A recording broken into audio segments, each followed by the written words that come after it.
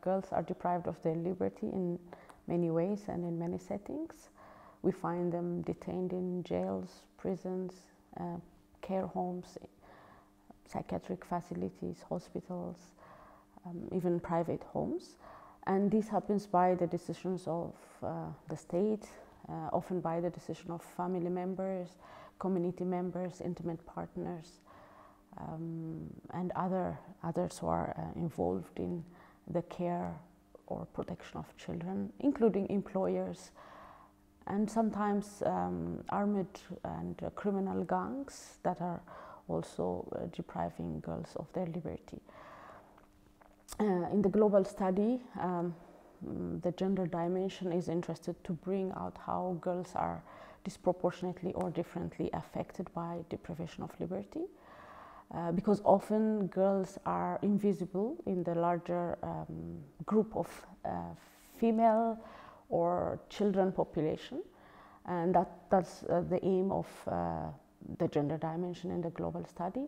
And also one of the challenges was also to identify who are girls within the group of children and who are girls within the group of women, because often the evidence, the data, the literature we get talks about generally children or generally women without age disaggregation, and it was hard to find precisely which is more about girls, though we understand that most of the things that affect children and that affect women also affect girls in a different way, in a disproportionate manner.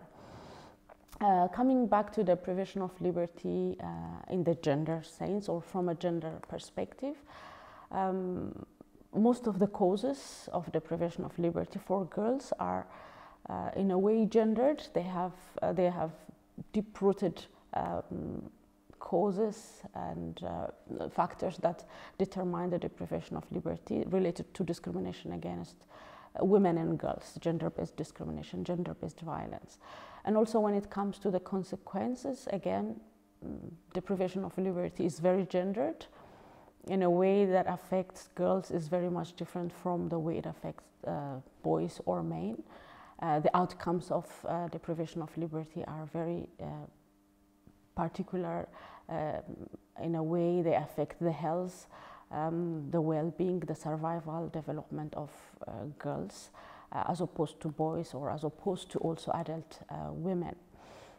From the data we have gathered, the first question, the first point of analysis was what are the main causes as we are speaking of gendered dimensions, and we found that gender stereotypes are very much important in the analysis, the understanding of gender stereotypes, how they play within the criminal justice system, how they play within institutions, how they play in other forms of deprivation of liberty, was very important to understand how girls are differently affected or disproportionately affected compared to boys in the same circumstance.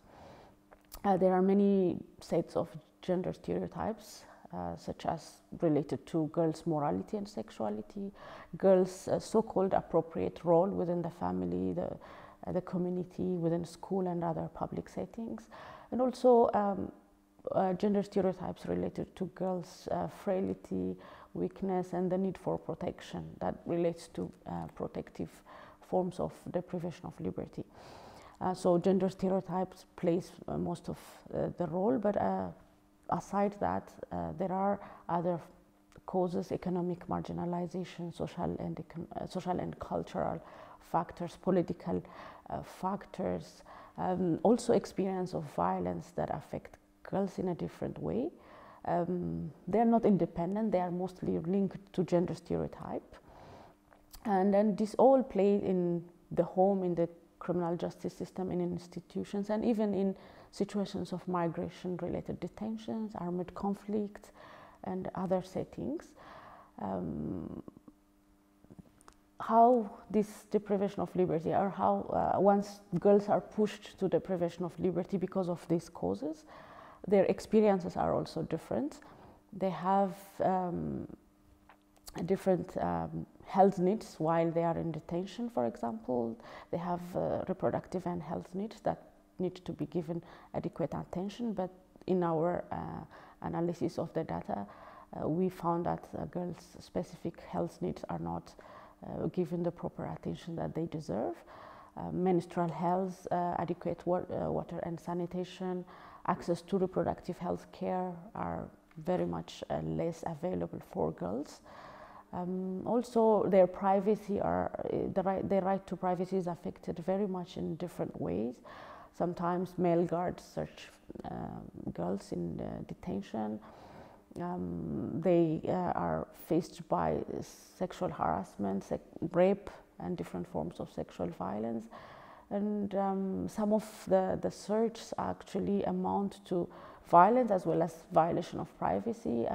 Worse forms of search in a way inappropriate touching, lifting up their breasts, bending over at the waist, and even the vaginal search, virginity test, all different forms of degrading and harassing search apply, which violates their privacy as well as amounts to violence.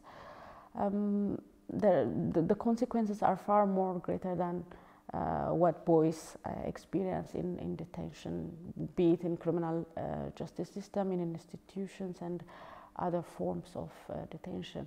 And coming to armed conflict, for example, girls are faced with forced marriage, sexual violence, rape. Often girls are used as a hostage to terrorize or intimidate the public as well as the opposing government or other armed forces. In migration also the same. Sometimes we hear that migration detention is differently affecting women or girls. In some places that detaining girls, young girls, for example, pregnant girls or mothers with children might be considered as more shocking and more deterring, and it might encourage a tendency of targeting women and girls. So the main agenda of the study is to prevent detention. By no means girls should be placed in detention because of their age or because of their sex. They should not be targeted. So prevention is the main agenda. While we are working on prevention, there should be alternative forms of care or placement that can be applied for girls in their best interest.